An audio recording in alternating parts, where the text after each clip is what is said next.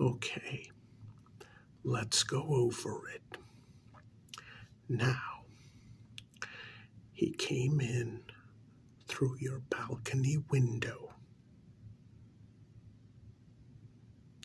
He used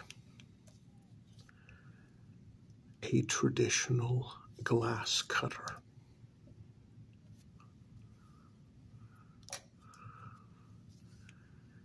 Then, when he got in, he bumped his foot on, that's right. He bumped his foot on the decorative chair that you keep near the balcony. That's right. Now, after he came in, you noticed that he had something in his hand. Okay. So you can't tell them that. No, I'm sorry, you can't tell them that. Because it sounds incredibly suspicious, that's why. No. Okay. Let's try this again. All right. So, he came in through your balcony window. Well, your apartment is on the second floor, so it's not as though he had to put in a ton of effort. Came in through your balcony window, traditional glass cutter. Okay. It was dark. He took a couple of steps forward, and he bumped his foot on the small decorative chair that you keep near the balcony window.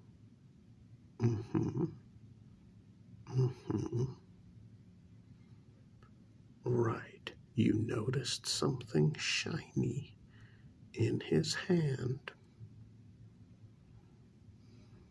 It could have been some sort of weapon. So you... Yes, exactly. You quickly reached for the canister of pepper spray that you normally keep on your nightstand. The moon was behind him. You were able to see his silhouette, and you blasted him in the face with, you almost had it. You almost had it. No. You cannot say you blasted him in the face with your venom. No.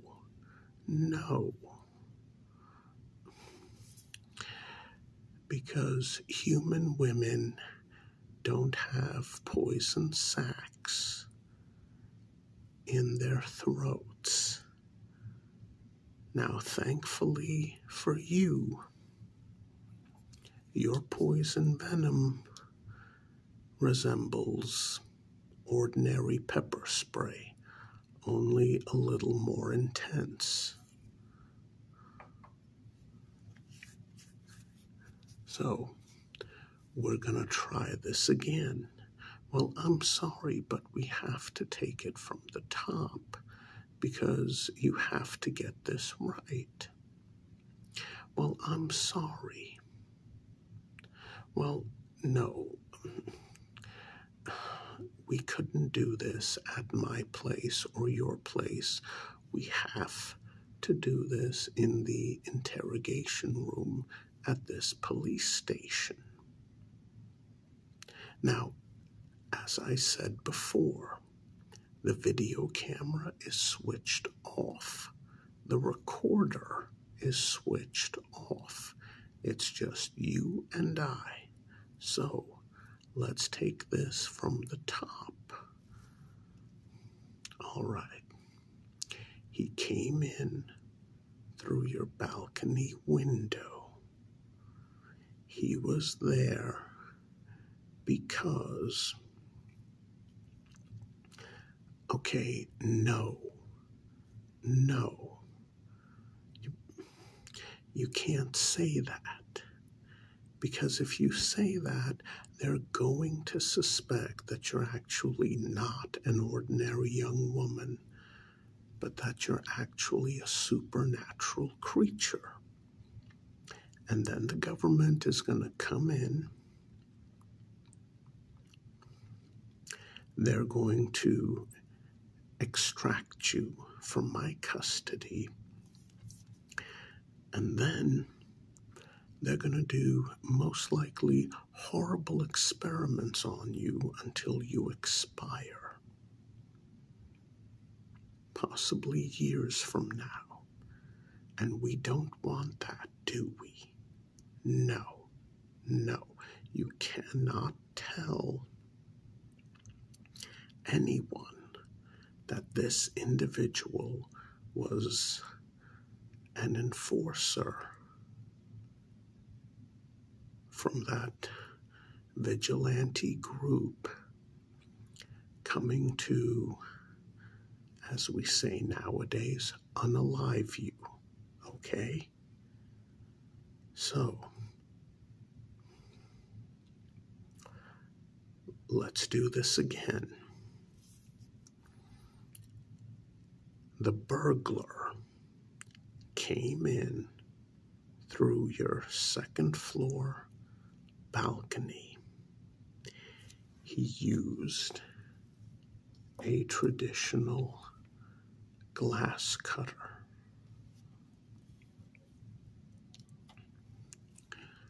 Well, yes, I know. That's not how traditional glass cutters work. They work on a flat surface. Well, yes, I know. Okay, let's try this again. He came in through your balcony. The burglar, your second floor balcony. He used a traditional glass cutter.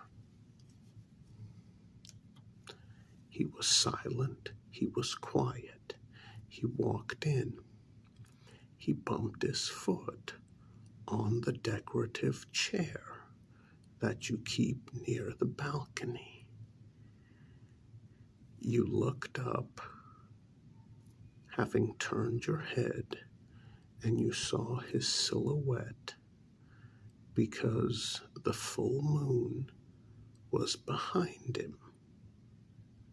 You were afraid for your life. You were afraid that this burglar was going to physically hurt you or physically take advantage of you.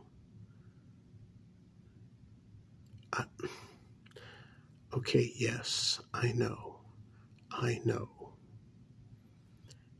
Yes, the fact that you are physically stronger than 10 large, heavy men put together, no.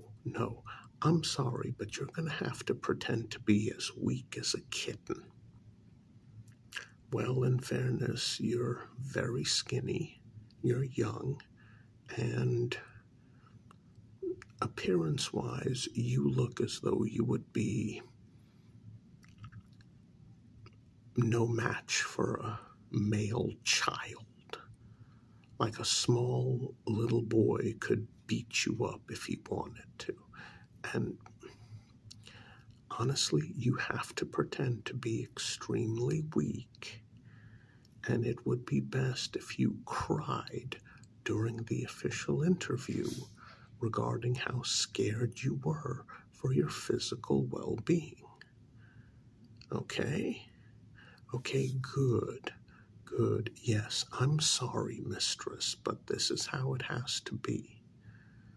Well, the alternative is you get carted off by the government and I never see you again. And you never see me. So please, mistress, trust me on this. I've been a police detective for 5 years. I know how these things work. With respect, you do not. So, once again, the burglar used a traditional glass cutter. Well, yes, I bought the glass cutter, but we're going to say it was found on the floor of your bedroom. So the burglar is in your bedroom having used the glass cutter.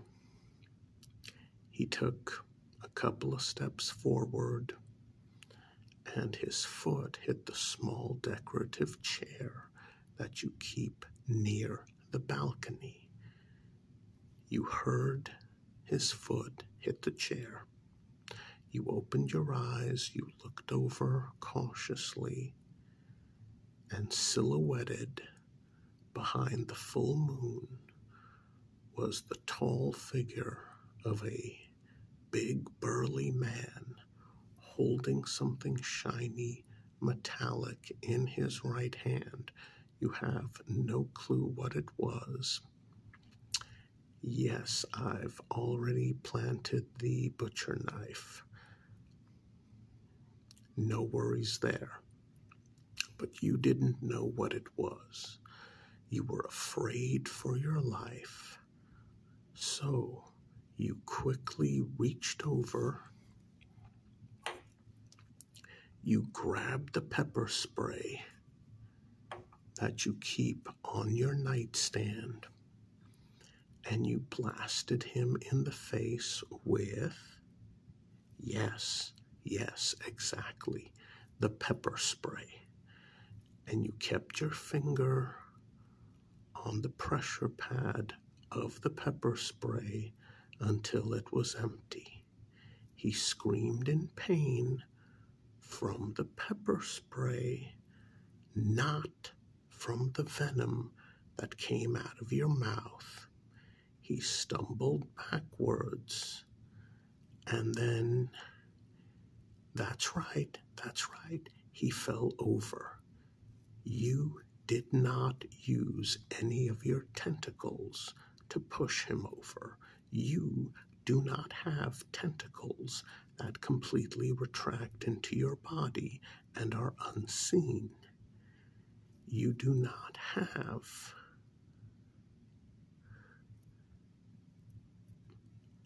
eyes typically found on a normal snake. You do not have venom sacs concealed in your throat. That's right. That's right. Now, when the analysis is done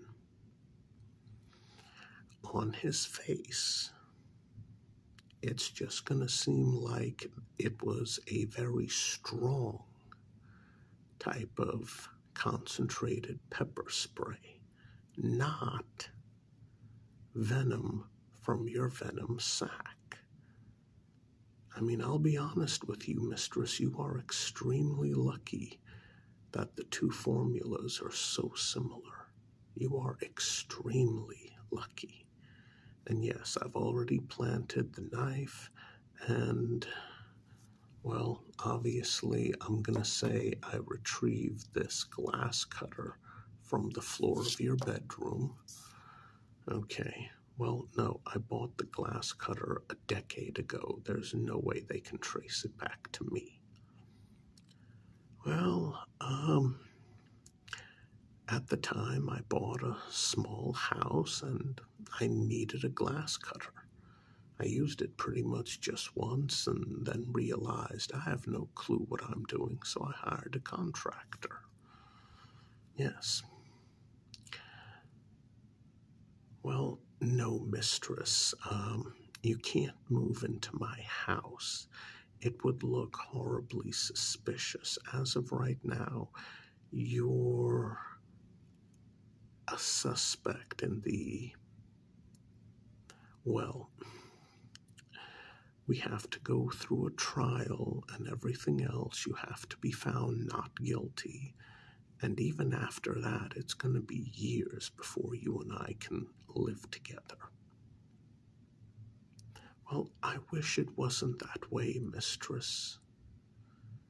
I do enjoy falling asleep in your lap. It's very warm, very comfortable.